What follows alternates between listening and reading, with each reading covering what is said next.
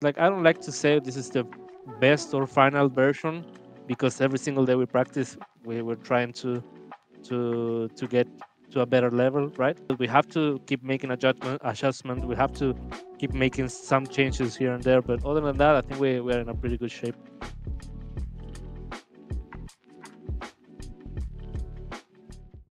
Hey guys, this is Pedro back with another interview covering VCT America Stage 1. This time I'm accompanied by Saadhak, the IGO of Loud, who are coming off of a 2-0 win over Sentinels in week 4. So, Saadhak, thank you so much for taking the time doing this interview, like I said before. And yeah, a pretty good way to bounce back, after going winless the entire stage so far. And so, taking down Sentinels, what's the feeling like for you right now?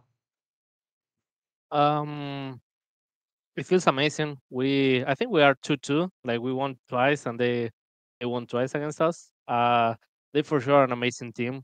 It feels amazing to play against them always. Yeah, and as I said before, first win of the stage, doing so against Sentinels, but more so just looking at how the team was approaching this encounter. After Super Week, what was the main thing that this team was focusing on ahead of this encounter against Sentinels, and how did that plan then played out when the series happened? So coming into the Super Week, we had a really good preparation. I would say we practiced for two weeks nonstop. But the thing is, like none of our game plans were working, or if they were working, we were being unlucky sometimes. So yeah, I mean, it happens, and we just bounce back every single time. We're gonna keep trying, as you just saw against Sentinels. Like for us, it's always like keep trying, keep trying, keep trying. What do you think I mean, looking at the series overall, of course, Loud started off very well. First half on attacking side on Lotus, Sentinels map pick, and it was a momentum that just kind of never went away from your possession. And so, what about the what do you think was the biggest challenge that Sentinels showed against you guys in that series in Lotus, and then later on in Icebox?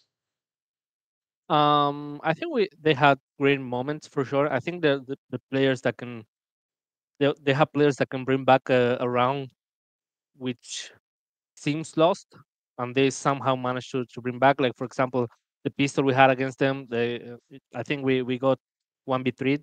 So it's always hard to play them because they're never gonna keep trying. Like they're not gonna give up. So yeah, I mean, other than that, I think we just did our game, and it worked out really well. And yeah, there was a little bit of a conversation, or more so an interview that STK did, during the actual series, and how it gave the sense that the real version of Loud was returning. The real version of Loud is back. Did you kind of have that kind of sensations, that feeling that this team was now getting on that road to just being good as it was earlier in the year? I think this is a different team for sure from the beginning of the year. We got more experience. We've been through so much together, the goods and bads, of course. Um, yeah, I won't like I don't like to say this is the best or final version because every single day we practice, we're trying to get to a better level, right? But I would say right now, I think we are really good. We have to keep making adjustment. We have to keep making some changes here and there. But other than that, I think we're in a pretty good shape.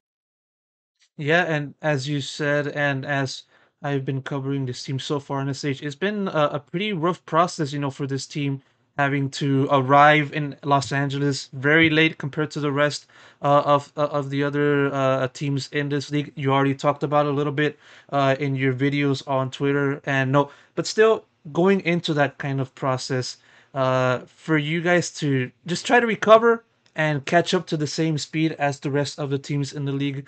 What do you think was the one thing that you focused on primarily, just to make that happen and just to improve to what you guys showed today? I think my primary um, role as a leader is showing the guys that it's never over. Like we can bounce back, we can keep practicing, even if we didn't win today. We just have to keep practicing. Like winning is not about who just wins, but who tries the hardest. Like losers or people that don't get anywhere or anything are people that quit most of the time. And if you keep grinding and working hard and just having your head low and just being humble, it's gonna take you some places you never imagined. Um, Trying to give all of that to my players. It's always a challenge and it's always fun, because it's easy to do it while you're winning, but it's super hard to do it when you're not, right? So yeah, I mean, I particularly been focused on that.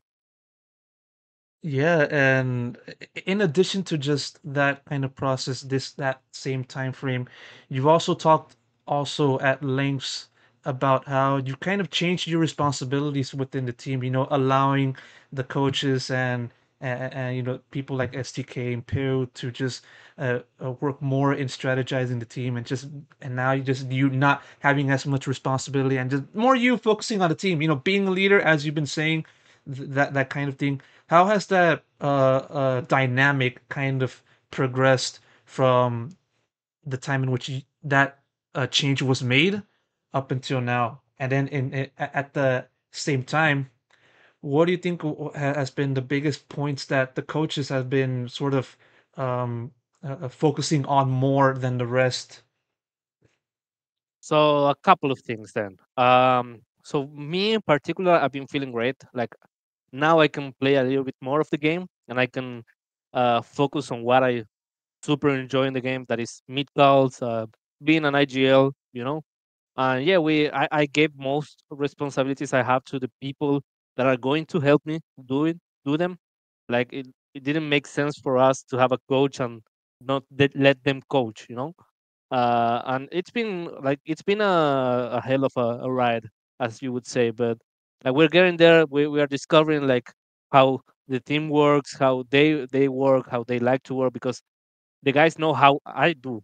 Like the guys know how I like to work it, right? How we have to adjust. They have amazing ideas. They have amazing game plans. This, for example, the game plan they have against Sentinels was super solid today. So we're improving every single day. The thing is, people don't see that because we don't show results. But at the same time, like we are practicing a lot and we know what is working. We just needed a little bit of luck here and there in some clutches or bring some momentum to us just in some situations. But yeah, I mean, it's been amazing. Kawan is also helping me in IGLing, so yeah, it's been super nice. Do you feel like you feel much better, as a player, both mentally and also performance wise, as a result of just having taking this Yes, different direction, right? yeah, 100%. Like for me, I can start improving my mid round, which maybe you saw in Lotus on attack was our attack was super solid thanks to Kawan and me for mid round calling. And I can like focus on my performance. I mean, you saw me doing some highlights here and there, which maybe in other situations that wouldn't have happened, And I want to show people like we IGLs, we can frag. It's not like you're an IGL, you just use your brain, you don't shoot. No, you need to shoot back because people are shooting back at you and you need to be able to kill them, That's it's simply as that. But yeah, other than that, like it's going great and I'm super happy with my performance and the team's performance. Interesting that you brought up Cowan Zine, just sort of now being the second caller within the team. If I remember correctly, I think back then it was less. You can correct me if I'm wrong right there. But Yeah. yeah, thank you so much. And how has you seen his progression, in that new role for him, within the team, just having to work off of you during matches? Well, I think Kawan reminds me of myself in some situations, and I think we haven't been using him appropriately as a player. Like he's a really smart guy. He's a really communicative communicative guy, but we haven't been exploring that up until the coaches like had the idea to do so. Like you see now, he's not only IGLing at the beginning of the round, but like he's fragging a lot, which it's amazing because like he's an amazing player, right? And I think we took less away from that because he's amazing. He's insane, and we didn't need like another brain in the game. Well, with me and Kawan, we just can already like deal with most situations, you know. So yeah, I think that covers it. You know, with the team finally getting their first win in stage one against a team such as Sentinels, and how far or close do you think the team currently is right now in terms of level? You know, um, uh, like a collective as a team compared to the rest of the best teams so far in Americas. You know, from the start of stage one up until now. Where do you see the level now? Do you see them as below, at, or kind of now a little bit above? I think right now we are in the middle. To be honest, we have a lot of things to fix. We have a lot of things to have some conversations about. Uh, but yeah, I think we are kind of in the middle. Like we're still gonna have to keep practicing. You know, compete. The teams right now are super good. Like you see Leviathan coming from the kickoffs going super bad, and now they're just banking everyone. You see Energy coming back better.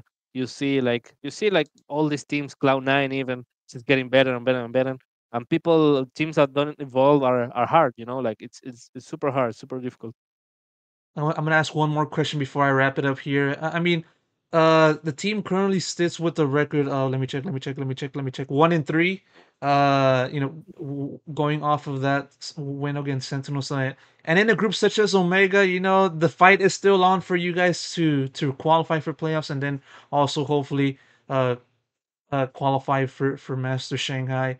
But still, what are your thoughts and just expectations for this team should you guys make it to playoffs, or if not, where do you think your headspace is that for the future in stage one and then getting into stage two?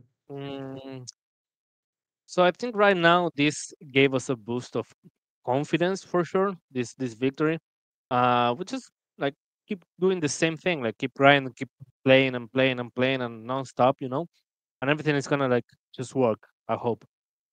If we don't make it, sorry, if we don't make it to playoff, we're just gonna have to keep practicing. You know, we still have the champs qualifiers. We have a lot of Valorant ahead of us, so we just can't give up. You know, and if we don't win this next match, it's all okay. We have to keep practicing, grinding the game, and just adapting and knowing where are we good and where are we wrong. All right, then. Really appreciate you taking the time, Sadak, and just sitting down with me for an interview. Really appreciate it. Congrats on the win once again, and yeah, best of luck goes to the rest of Loud, but most importantly for you for the future, man. Thank you.